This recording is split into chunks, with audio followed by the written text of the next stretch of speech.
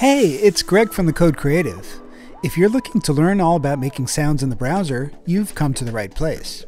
In this video, we'll get started with an overview of the Tone.js library, and in subsequent videos, we'll dive deeper into using the library. So what exactly is Tone.js? Well, Tone.js is a JavaScript library that provides a framework for creating audio and interactive music in the browser.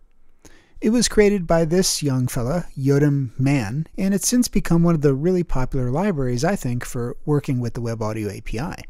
You see, Tone.js is built on top of the Web Audio API. The Web Audio API is a powerful browser-based processing system that allows for complex audio manipulations and synthesis and effects. By using Tone.js, the Web Audio API is going to become a little bit easier to work with because it provides a higher level abstraction. Basically, it makes it easier to create complex musical structures and patterns and instruments. For me, now that I've used Tone.js a lot, I see that it allows us as programmers to approach coding from a more musical perspective.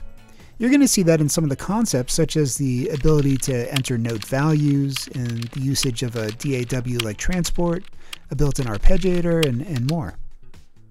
Let's talk for a moment about how to actually install Tone.js and start using it.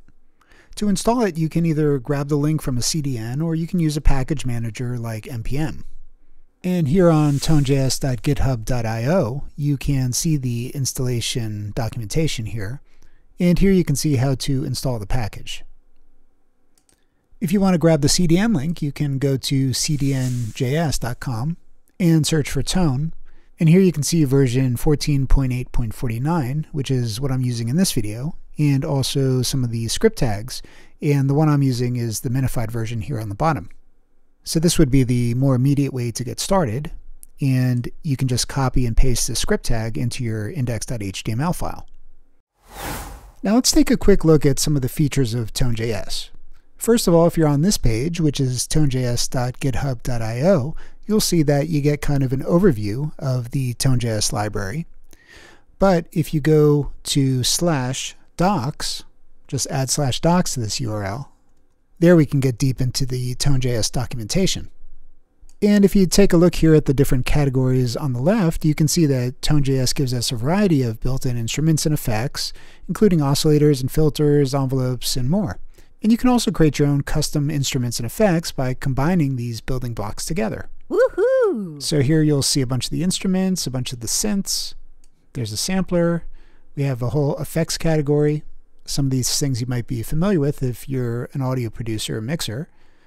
Chorus, distortion, reverbs, tremolo, vibrato.